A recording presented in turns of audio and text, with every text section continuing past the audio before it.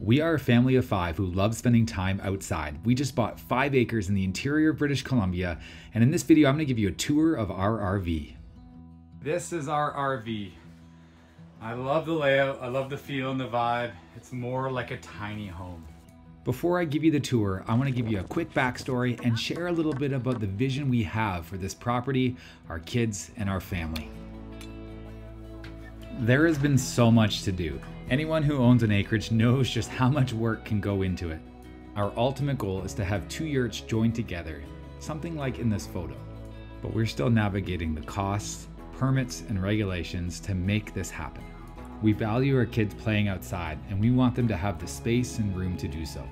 We believe that kids are intrinsically motivated to want to help out, chip in, and be a part of something.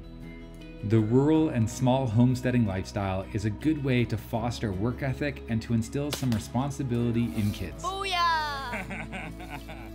Be sure to subscribe if you haven't already, as that's the best free way to support any content creator on YouTube. We're on a journey and we're shooting for the moon. I'm not sure exactly how we're gonna get there, but I trust that we can.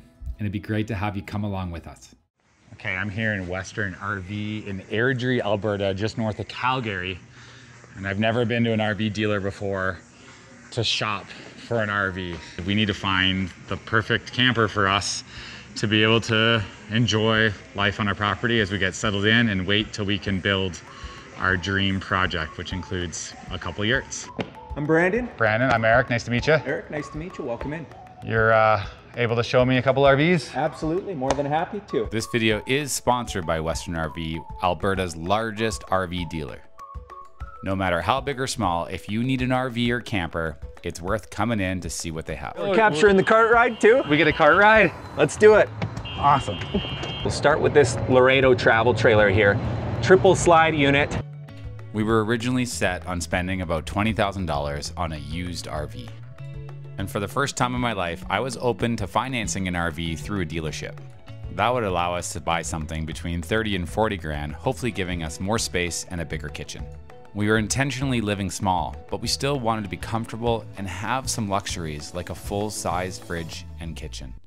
And sure enough, that led me to wanting to see some of the bigger and more expensive units. I've seen videos and photos of destination trailers online. I've never actually been in one before. Okay. And I see you guys have one out there. We do, yeah. Or I think I've seen 2, but does one of them have a loft or no? They both have lofts, but one we just got in, and it's a brand new floor plan, and it is probably the hottest floor plan in the company right now. Is that the Sandpiper one or the Puma? It's the Puma. They're both loft floor plans. Which one's cheaper? The Puma is $79,900, so that'd be a little bit closer to your budget. I know it's a big step up, but I mean, hey, you brought it up, not me. I want to go. I want to go look at it only because I think I saw some photos online. Well, it costs nothing to look. Let's check it out. Costs nothing to look, Brandon says. I saw the photos online of this thing and it looks amazing. It's got that tiny home feel to it. It doesn't seem like a trailer or an RV. Yeah. Thanks a lot, Brandon. My pleasure. It's good to see a couple of those units. Absolutely. Like I said, decision overload, decision fatigue. We got lots of choices to make. You bet. But yeah, I mean, this is dreamy. I'll talk to Courtney about it. Maybe she'll have to come down and take a look. But, absolutely, yeah. No, please bring her. Amazing. It's incredible what they can do these days. This is our RV. It's more like a tiny home. Open concept, high ceilings, full kitchen. It's been pretty awesome. And for a family that wants to be living in here full time, this is the kind of layout we wanted. Again, it's got more of that tiny home vibe.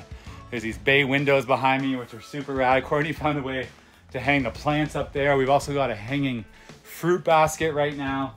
Full-size fridge and freezer, pretty awesome. Lots of space in the fridge. We got the vertical freezer. This is it. Got a little bookshelf. There was a TV here. We got rid of the screen because we want to be outside, not spend time on screens. Got a little electric fireplace down there. So that's pretty cool. And yeah, this is the kind of the what do they call these? This is the theater seating here. We got some more shelving. It's pretty good. Storing some kitchen stuff in here. Small table. I wish the table was a little bigger.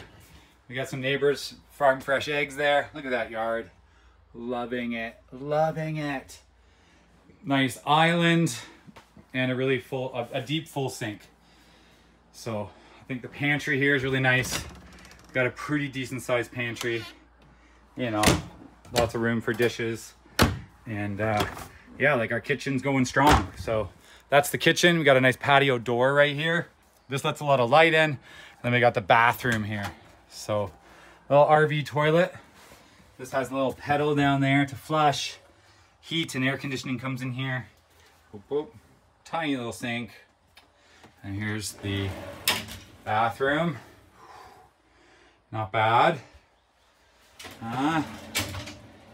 Okay, so that's the bathroom. I'll go show you the master. We added some little hook shelves there. Gonna show you the master. This is the king bedroom. Pretty awesome. Court and I, once we ever went to a king bed, we could never go back. So really good, what's it called this?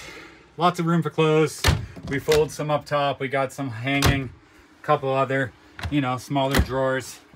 And this is for a washer and dryer. It's all planned in. I don't think we're gonna go that route.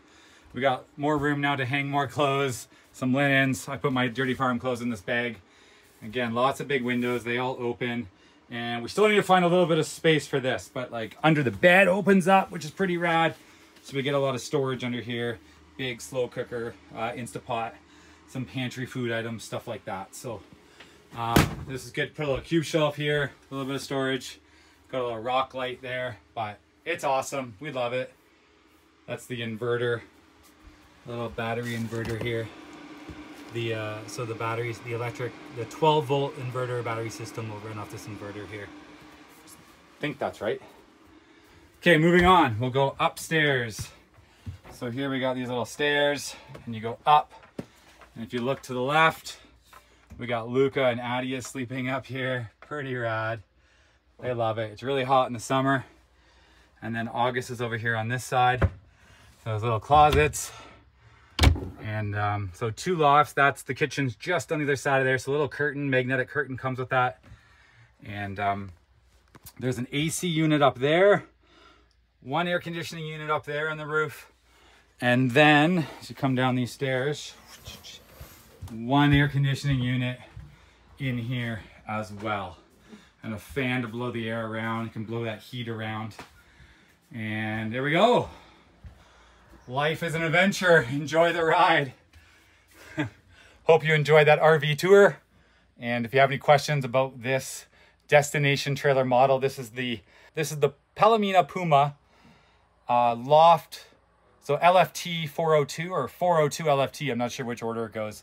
I'll leave a link below in the comments. We got this RV at Western RV in Alberta, Canada.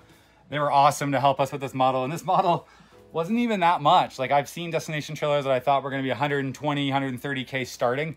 This thing was 80K Canadian. That's like 50K US, which is pretty cheap. I mean, it's no like $500,000 mahogany teak finished fifth wheel or big class A camper that exists out there. I know there's some $500,000, $1 million campers out there.